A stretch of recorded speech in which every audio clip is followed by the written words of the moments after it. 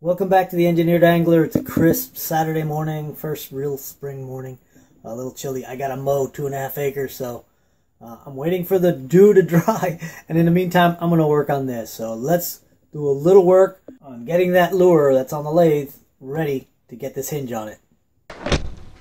So it's really nice to be working in this natural light, but let me bring the camera just a little closer to the work so I can show you what I'm doing. Okay, so you can clearly see I've got some of the details cut in. This is the stuff I already do on the lathe. I've got these big eye sockets on. I've got my line for my separation, and I've started to draw in this little bit of a radius here for the joint. Now, you might be tempted to just do this radius on the lathe, but remember, if you start cutting in and creating that radius, it's not really a radius, it'll be sort of a hemispherical end, so it'll be kind of like this knuckle joint that isn't as attractive and won't sort of carry the paint job across the joint very well. So aesthetically it's not very good. So what I did is I measured across, took half of that, which this is 1 1/4, and went 5/8 of an inch back and 5/8 of an inch in this direction, and then it makes it easy enough to just take a compass and sort of sketch in this little bit of a radius here. It doesn't have to be perfect, and you can just do this sort of by hand if you want to, if you've got the skills to make that kind of drawing. And this way, this gives me a guide. It's not going to be exactly what I end up shaving off, but it'll be pretty close. So now I'm going to go ahead and separate it, and then we'll start carving.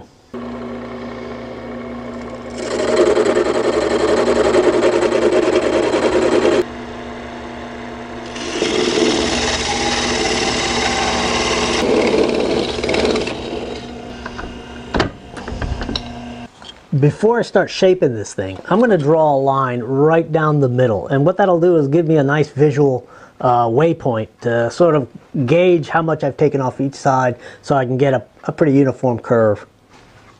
Okay, so there it is. Let's see how that works.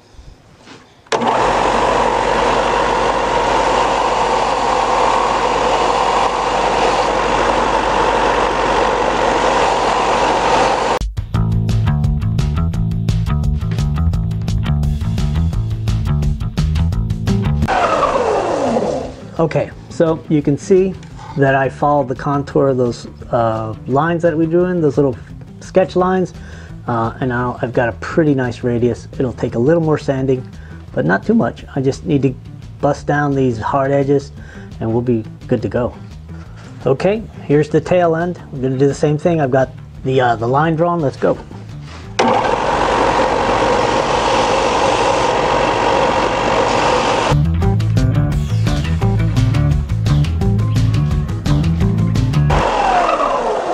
Okay, so now there's that nice radius. You can see the elliptic shape there. That should drop about the same distance on the other side. This one needs to come down a little farther to blend in. I'll work that, and then we'll start working on the hardware. So before I go too far along refining the shape and getting things sanded down, I needed to mark the center. Now I'm concerned that I would end up with a little bit of an offset once I get my hinge plate in there. So what I did was I marked the center of the front piece of the lure using this nice little gauge, making sure that I got the center just right, and then I carried that center mark over to the smaller one, to the back part of the lure. This way I can be relatively certain that when I put this together it won't have some oddball offset. So now I need to figure out a way to cut this slot, but first I need to know how deep that slot's going to be, and that's going to be dependent on how big that hinge plate will be, and that'll take a little bit of sort of analysis. So let's go to the dry erase board and we'll take a look at it. Okay, so this is our old drawing. We're going to need to refine this just a little bit. Let's just look at what we have right now, which is, now we've already got our marks for the radius on our lure, so I need to know how big. First we need to figure out what the diameter of that hole is going to be for our hinge pin. So remember, 20% is kind of like, oops. Remember, 20% is sort of what we're looking for as far as getting a nice sweet spot for the amount of material we're going to eat up with that hole. So 20% of the radius, and the radius is equal to 1.6 centimeters. So 26 equals 0.32 centimeters. And that means that the diameter of our pin has to be twice that. So that is 0.64 centimeters. And that's pretty close to 1/4 of an inch. So I need a 1/4 inch pin. I'm going to use aluminum. I've got some hollow tube aluminum, and we'll cut a piece of that and we'll go from there. Okay, so here's the tube I'm going to use. It's a 1/4 inch OD. It's very soft. It tends to bend easily, so I'm going to need to stiffen it a little bit. So my intention is to fill it with resin. So I'm going to go ahead and use the casting resin without any micro balloons in it. So, but first I'm going to cut these to length.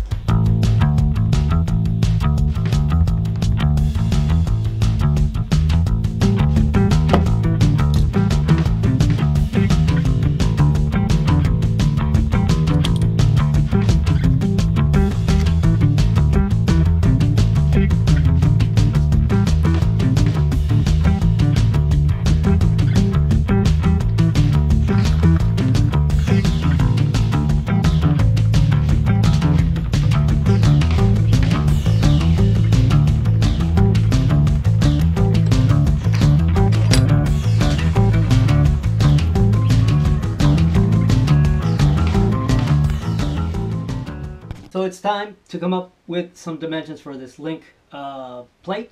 And let me just draw a rectangle so that we have, because that's essentially what I'm going to be starting with, a rectangle of aluminum. Now I want to know where I need to drill that hole on each end. Knowing that it's a 1/4 inch, I need to know how much of a distance I need from the edge of the rectangle.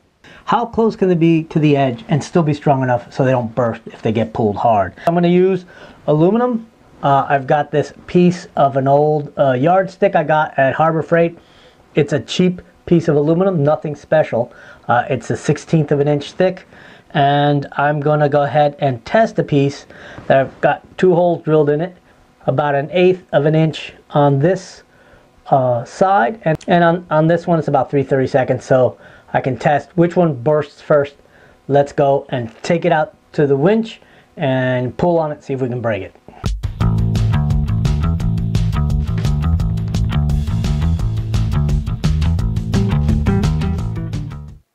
Okay, so I tested this little aluminum tab. It exceeded what I was willing to load it at. It loaded to about 300 pounds.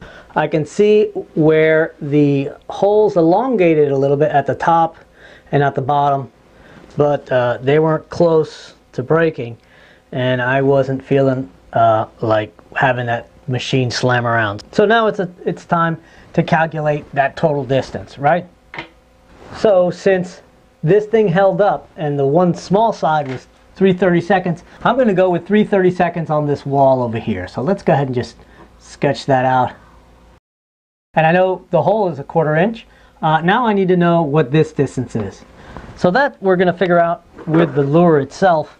So knowing that I want this thing really close together, probably about a 32nd apart, and I want it to be able to roll all the way around. So I'm going to measure from this center point to the center point on this body, add a 32nd of an inch, and that should get me what I need. So let's continue in English units since we apparently switched. So it is 1 3/16. So 1 7/32, I guess.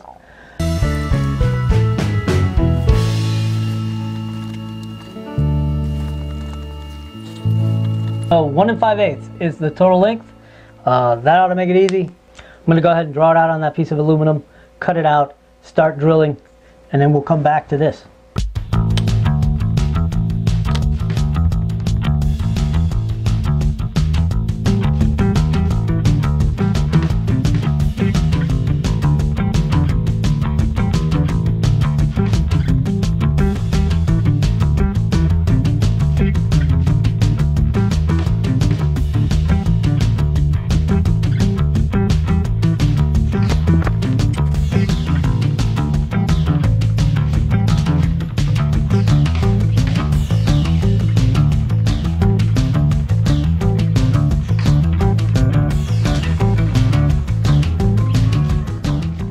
Okay, so before I cut the slot in here so that that hinge plate can go in there, I need to be able to align it. So what I've done is drawn a line that aligns with the center of this eye, because that's aligned with the point, and then align it with that center mark that I know is right. And so this way I can, when I cut, I can align these two, and I know the hinge will be aligned with the center of the body, and that's what you want. You don't want just a random line. So I want to do the same thing here. I've got a little tick here for the center of the back, and I'm just going to do what I did on the front. So now I have these alignment lines. So when I come in with a saw and cut those slots, I know that they're going to align with the center line of the lure.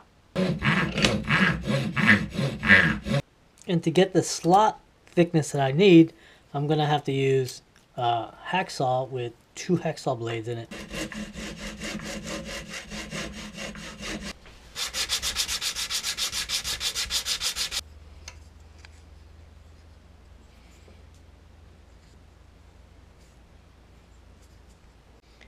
Okay, so now I've got these slotted in deep enough so I have a little slop at the back, so it'll rotate on the pin. Got this marked to the half mark.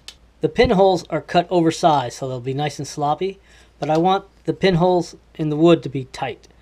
So I've got this depth gauge set to the exact spot. I've also marked the center lines so I can set them up just right.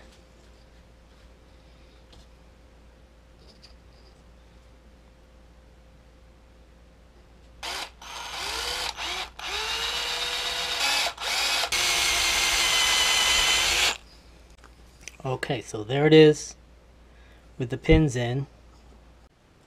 Okay, so there it is, just temporarily put together. You can see a relatively small gap in between the 2 joints, and a very, very free range of motion. That kind of thing is really cool. And then of course it folds over for easy storage. So now I've got to do some finish sanding, glue these things together, seal the wood, assemble it well, and get ready for painting. And then we'll take it out on the water and see how it performs. So if you're enjoying these kinds of videos, subscribe. Click on that little bell and you won't miss any of them. And certainly comment, ask questions. Thanks for watching, and I'll catch you on the next video. So you can...